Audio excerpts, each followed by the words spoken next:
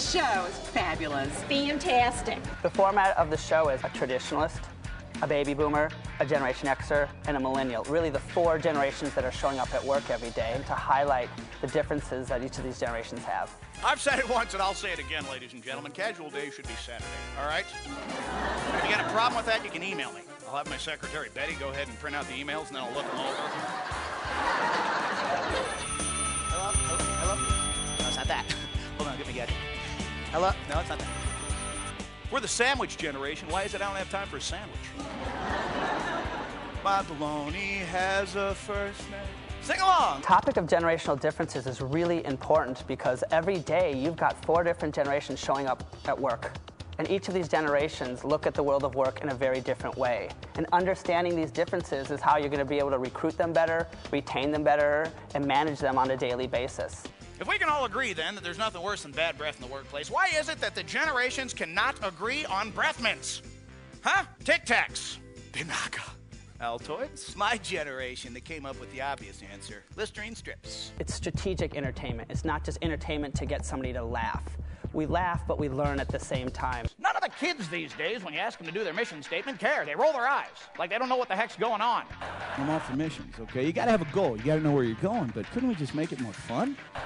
I think it's helpful for generations to understand each other, and he does a great job of doing it. All I ever heard was, you know what? You're going to be the first generation in history that didn't do as good as your parents. Wow, thanks for that pat on the back.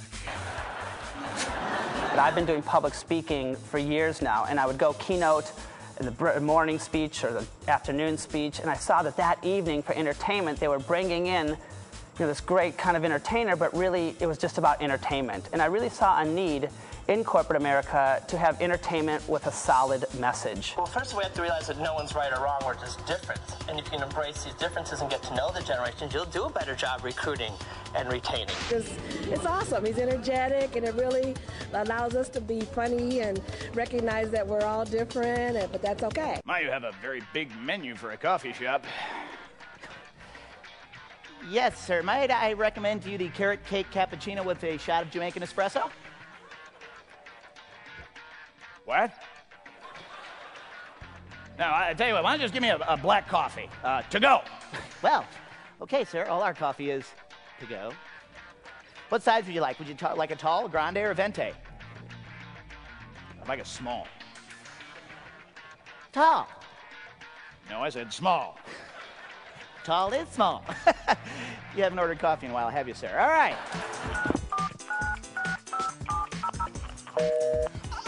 What's that sound? What is that, fire alarm? What is that? Turn that off. Oh, that's what you guys had before call waiting. A busyness signal. I'll remember that. All right. Thought that he was able to show how you can really work together and to focus on how you're similar and not so much on how you're different. I think some corporate entertainment really does play well for a certain audience, whether it be a comedian that's going to attract a younger generation, a piano player that's for the older generation, whatever it is. But what I love about this show is that it really plays well to a whole mix of generations. Put on that jacket for the coat and I saw me and I said, wow. It had great content. I like doing the dancing too.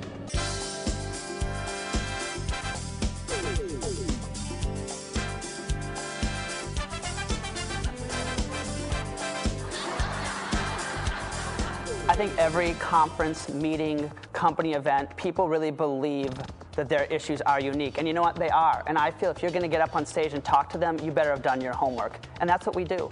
We find out what the issues they're facing are, what some of the fun things, the serious things, and we weave that into the show that they see this isn't just another show playing in another ballroom, that this is a show that was designed for the people sitting in that audience.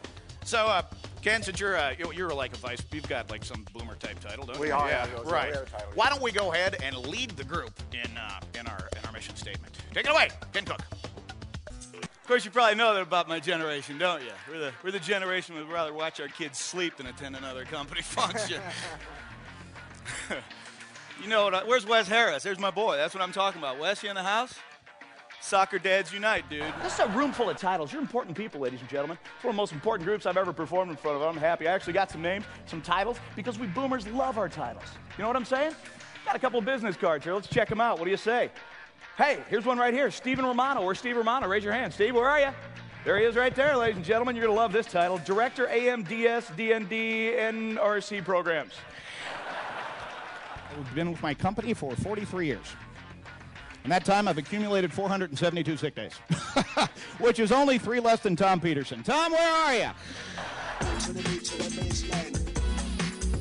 Well, I like how he applied it to what we're doing here and how important it is for us to have a teamwork effort and what's important to us and how the funny things, he picked up on the funny things that we would see. It's so fun to watch people in the audience be like, oh my God, that's so you, and now I know why. And I think if people can leave with that better understanding, then the show really goes beyond just entertainment for entertainment's sake to really delivering a strategic message.